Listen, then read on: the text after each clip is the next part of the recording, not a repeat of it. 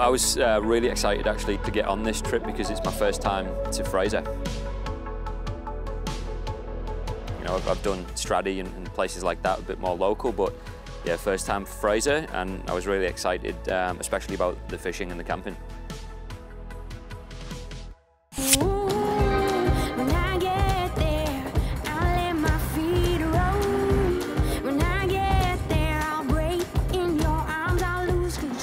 Yeah, so we left early in the morning from the Gold Coast and drove up to Hervey Bay to pop the boats in at Urangan, and then punched out over to Fraser Island, and it was a pretty cool trip. Well, it was an early start. You know, we got up to get the boats ready, pack all the camping gear, and head up here to Hervey Bay from the Gold Coast. So, you know, typical road trip, stop off at the servo, get a coffee, get some windings, and we finally got to Hervey Bay.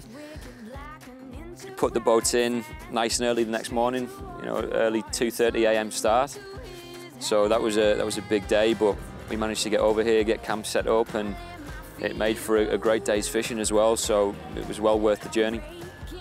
The boats we're in were awesome, and the way that they sort of skip through the chop, and it makes it a reasonably comfortable trip.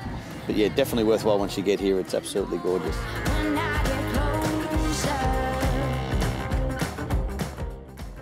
Personally, I drove the Top Ender, which is one of my favourite vessels, but we brought over the Ocean Spirit. We also had the Renegade, and we had the Frontier, and yeah, awesome. Obviously, having the boat, yes, means you can get to many more spots that you can't reach from land-based fishing. Places like this in particular, which are even remote again, so you've got to spend at least half an hour to get across to the creek here, Cungle Creek. And then we spent another half an hour running up north to the fishing grounds, so it's really only accessible by having your own boat.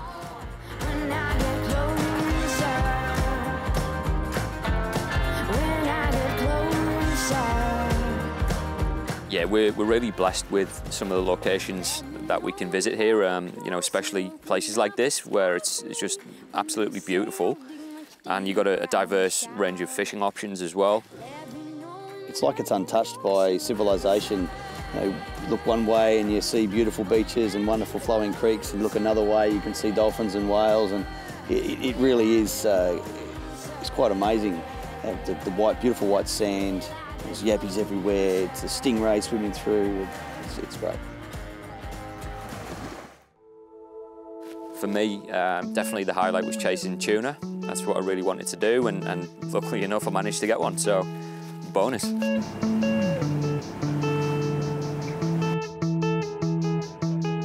Yeah, we all know that I'm a big fan of fishing, and you know, so obviously flicked a few soft plastics in the creek, but then also too we punched out into Hervey Bay and we chased some tuna, which was unreal. Plenty of sharks chewing on the tuna, but then we also managed to pick up a few of the sort of the bottom bashing species as well. Look, fishing is fishing, and just being able to drop a line in or flick a lure it's always awesome fun.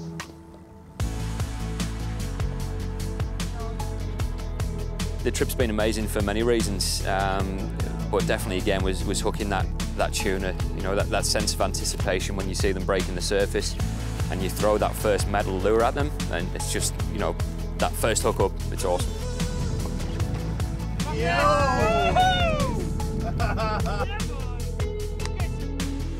Yeah, well, I didn't catch a lot, to be honest. I had a cracking run with one of the tunas, and it's almost spilled me, and then it turned on me and spat the lure, so that was a bit disappointing. And then dropped down and hooked up on a big shark, and then fought that for what seemed to be an age, and whether it was tiredness that kicked in or whether it was just my own stupidity, but managed to lose that one as well. So.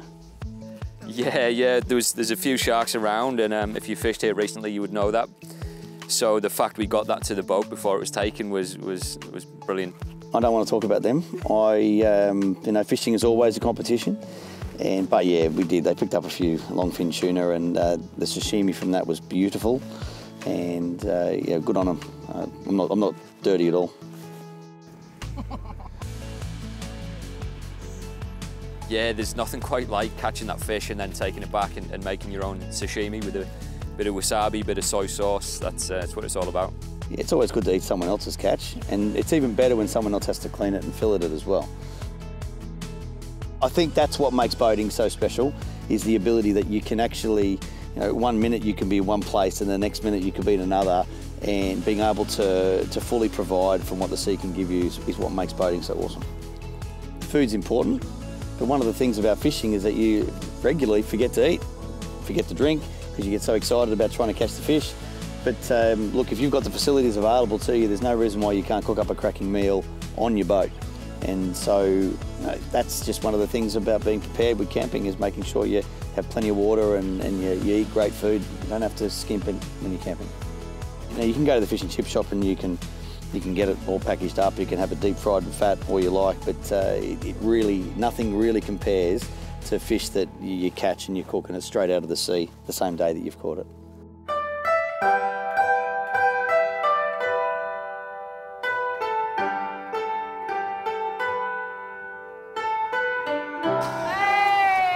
Oh no! You just got shark, mate. That's the tax man.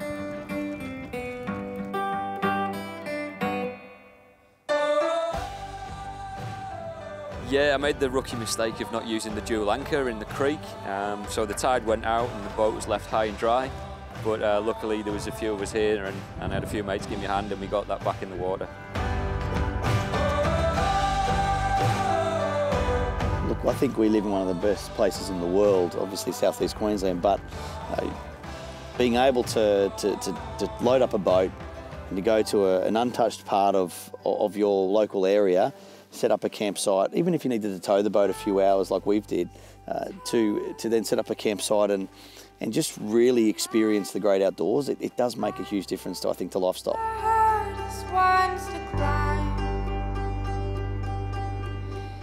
Where we are still has mobile coverage, which is it a good thing, is it a bad thing? But yeah, just the ability to switch off and I guess take a deep breath and just really enjoy the world that we live in. I think that is something that you can't do without a boat.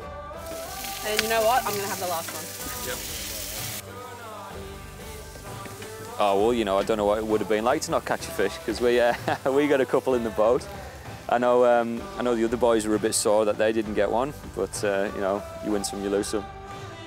Dave and John, they did lose one. The big shark came up. They were taking a bit of time to get that fish into the boat, and they took too long and lost it to a shark.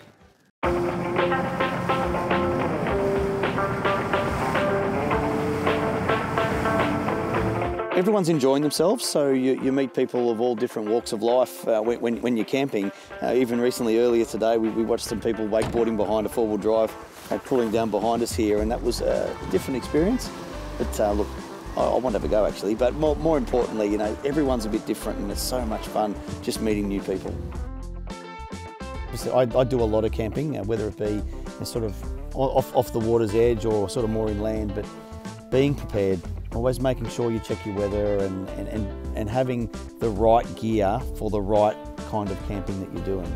So obviously being in a very, very sandy environment here, you have to be very conscious that sand's going to get into everything, so you've got to think about how you store your gear.